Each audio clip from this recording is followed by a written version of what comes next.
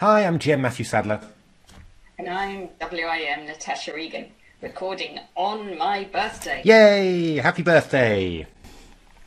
Welcome to this video, which is from TCEC 18, the DivP, and we're looking at a game Leela against Fire. Leela's going to be white, and it's a Sicilian Scheveningen, and Leela plays the Keres Attack as specified by TCEC. After the end of the TCEC book, Leela plays quite an unusual move, 9f4, and then its move 10, taking on c6, is very unusual and hasn't really been considered to be all that good for white because it gives black a very solid centre. Black captures back towards the centre with b takes c6, and black gets an half-open b file. What we find in this game is that Leela actually manages to use this to create a very powerful kingside attack, and black's centre doesn't actually turn out to be as mobile as it looks like it would be.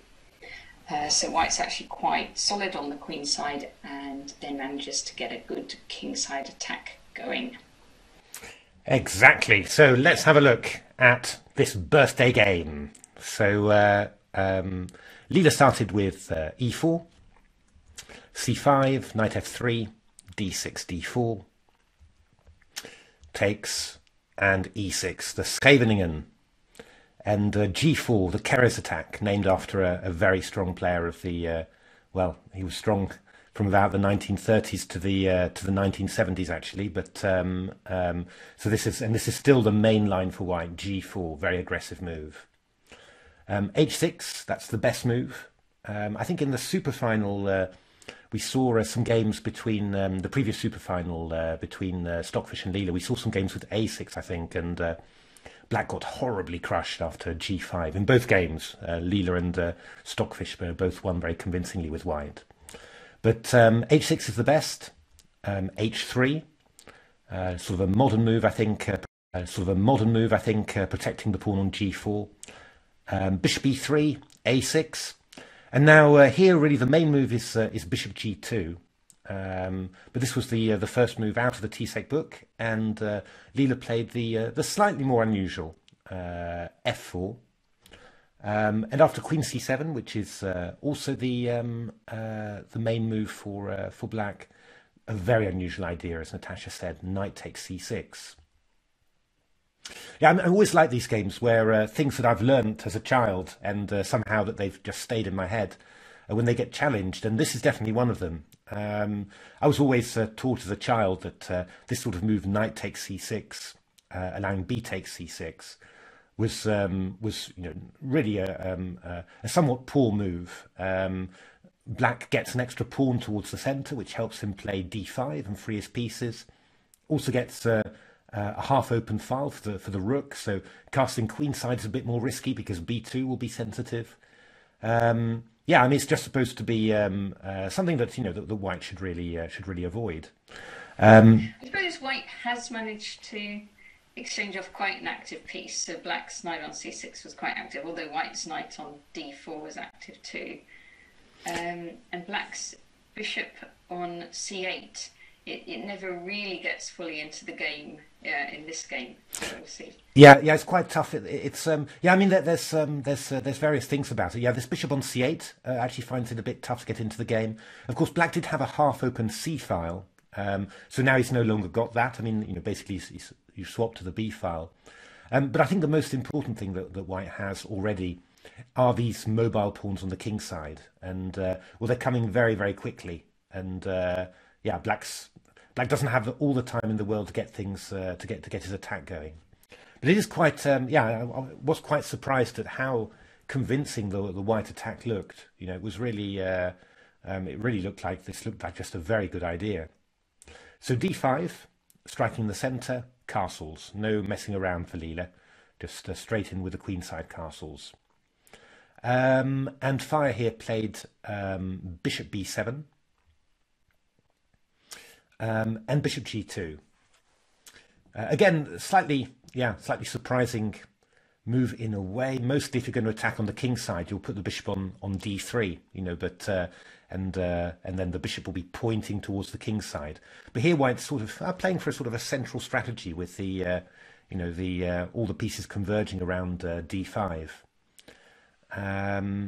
And here, yeah, you know, I spent quite a lot of time looking at this position. I mean, well, the move that I wanted to play in this position was, well, I suppose it's an attempt to get everything that black wants, really, and to play this move c5, which looks like it just, well, it's very, very risky. You take on there, but then black goes castles, putting an extra attacker onto d5, and this is not so bad. I played a game against Komodo with black, just a practice game, and we got this position. Yeah, now there's been various things. I had some engine games where white went, I think, was it c3? I think white went, and black just played a plan like rook e8, king b8. You know, this is it feels a little bit loose for black. You know, these pawns on c5 and d5, but black does have plenty of activity. For me against Komodo, it went actually quite horribly wrong. King b1, bishop e7, bishop f2, rook d7, which I thought was a reasonable plan here. You know, I was quite I thought I'd done reasonably well with black, but somehow I just ended up getting pincered by all the bishops. So f5 came in. I went d4 in this position, so I just thought, well, if I exchange off the light squared bishops, I should be doing pretty okay. But Komodo played this great move, bishop f1, attacking a6, c4, queen a4. It's a little bit awkward. These pawns are very weak. And when I went queen b6, white went bishop c4, bishop h4, again, and then rook d3 coming round to b3, and this was actually very powerful for white. So yeah, I mean, it's it might be possible to do it, but you've got to be very, very accurate, because certainly in my practice game, I ended up with some problems there. Obviously, white could be attacking on the king side or the queen side with this setup. Exactly, that's right. I mean, castling queenside is not the ideal for black, really, because I mean, really, the open files, they're all on the queen side, so you really have the king there, and then bring the rooks into there. Fire played. Who kind of encourages black to castle king side. Exactly. So Fire played bishop b4. Yeah, these sort of moves made me a little bit nervous because, well, to be honest, I just felt nervous about castling kingside. I mean, that really that did make me very worried. Interesting here that black isn't worried about bishop takes f6, because that gives up the dark squares for white, and the king is weakened, but not so easy to exploit that quickly. Although, you know, I mean, moves like h4 still look vaguely terrifying. What Leela preferred was just to keep this this bishop on e5 and queen e7, and I mean, you'll notice how strong this bishop is, and I think this is part of the attraction of taking on c6 like that. This bishop on this diagonal, it covers b2. It looks towards the king side. So you know, combining with g4 to g5 against the kingside dark squares, and of course in this position specifically, it stops the rook from coming to b8. So it's actually, you know, it's a very powerful bishop, and I think this is one of the probably the, you know, the things that that Leela sort of takes into consideration when playing this move, knight c6. The other one is simply that yeah, this black centre, now that black you know, didn't take the chance to play c6 to c5, it's not really that mobile. You know, very hard to get moving. So and yeah, I mean, that just means that that white isn't in immediate danger, and that the kingside attack can sort of take place. So a3, bishop a5. I vaguely looked at bishop takes a3 here, takes, king b1, but white's going to play knight a2 next move, and well, it's all safe. This bishop on e5 is covering the b2 square, so there's never any problem of mate there. White's starting to exchange queens. Exactly, that's right. So bishop a5, and now Leela played, yeah, Leela plays some measured moves, I suppose you'd say, in the coming in the coming middle game, and you might have tried to do stuff a little bit quicker. Leela played queen g3 here. I was looking at taking and going h4, which was also played in some engine games, and looked quite, look very, very dangerous indeed. I mean, this queen, might come to g3 later, but on f3 here, it's stopping black from playing h6, h5. So, I mean, there's quite a lot of danger there. I quite like this for white. Leela played queen g3, which is a decent move. Just feels a bit slower. Knight d7, takes on d5, c takes d5, and bishop d4. And this move, e takes d5, again, it feels a bit odd. You're opening up the half-open c file, but on the other hand, you're really fossilizing this black center and ensuring that the bishop on d4 is, sort of undisputed there. And now you're ready to start teeing up with g5 or f5. And yeah, this open c file, black just seems to be very slow exploiting it. Rook c8 was played by FIDE. Now, I do feel that there's one thing that FIDE didn't do in this game, and that's really try and challenge this bishop on d4. And I was really keen to go bishop b6 simply. Get rid of that bishop on d4, then the kingside attack is less strong for white. And then afterwards you can try and slowly get into the c file. I think that would have been definitely at certain stages. This would have been a very good idea. Rook c8, h4 from Leela. In my engine games, I saw g5 coming in, hg, h4, which I like a lot. Obviously can't take on h4 because of queen g7 mate. And well, you're threatening h takes. Also can't take on f4 because of queen g7 mate. Indeed, indeed. And well, I mean, you're threatening h takes g5, which is going to be huge. And a move like here in g4, I go h5, and I'm threatening h6. Looks very, very dangerous to me. I mean, really, really very, very scary. h4 is a good move as well, but again, just very, very measured. And I keep on thinking, well, couldn't black sort of play bishop b6, at some moment and just, correct that, I think that mistake, from the last move. But FIDE played rook c4. g5 came in, h5. Yeah, little drawback to the queen being on g3. If it was an f3 still, h5 would be hanging. f5. Rook c8. Yeah, the engines here were suggesting playing this move, bishop c3.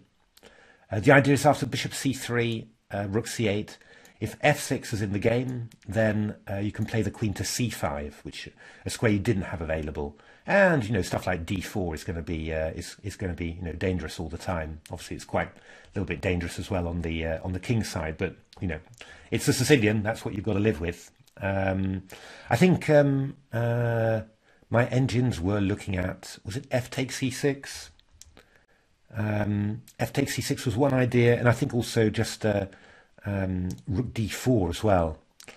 And these sacrifices, in general, my engines seem to think that white had a very, very good position here. That this wasn't really too dangerous. I'm sure in a practical game I'd be a little bit nervous as white, but this was apparently completely defensible, and then you'll just material up.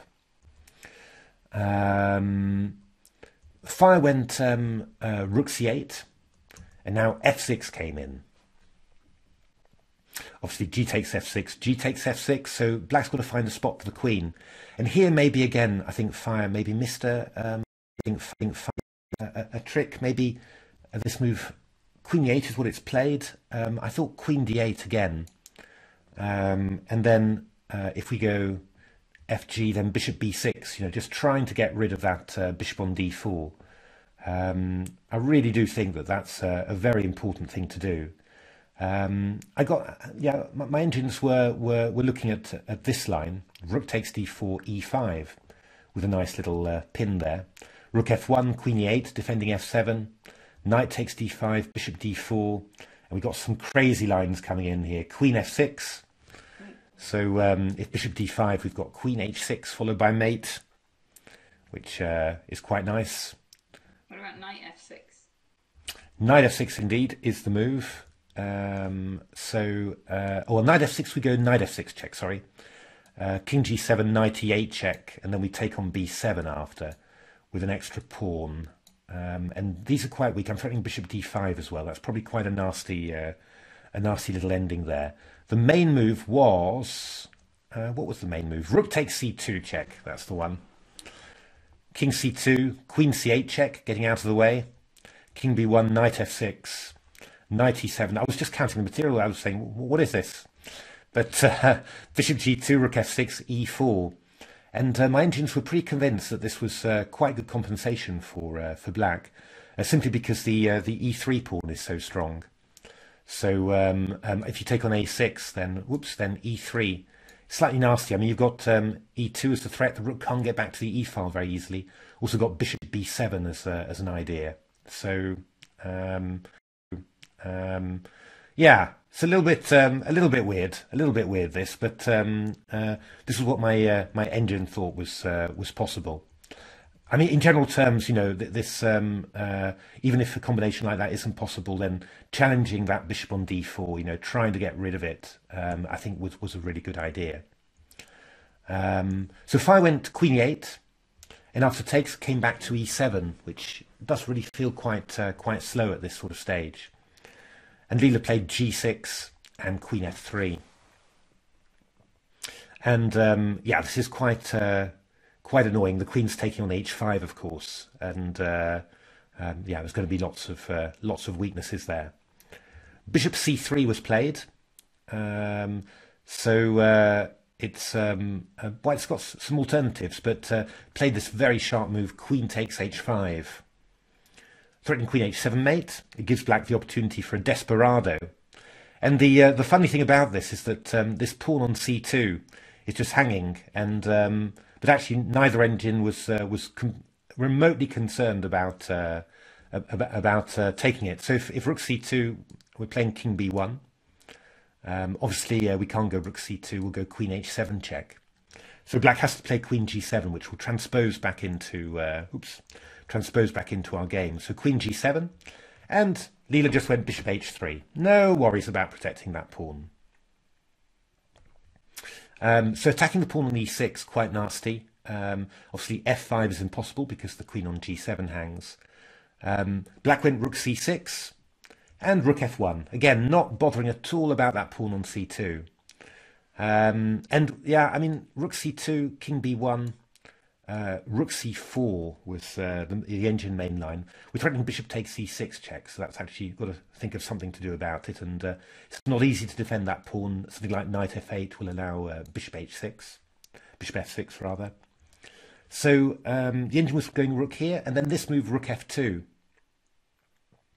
You're actually just aiming to go rook b2 and find an alternative way of annoying the black pieces. And yeah, just in my engine games, this worked out incredibly well for White.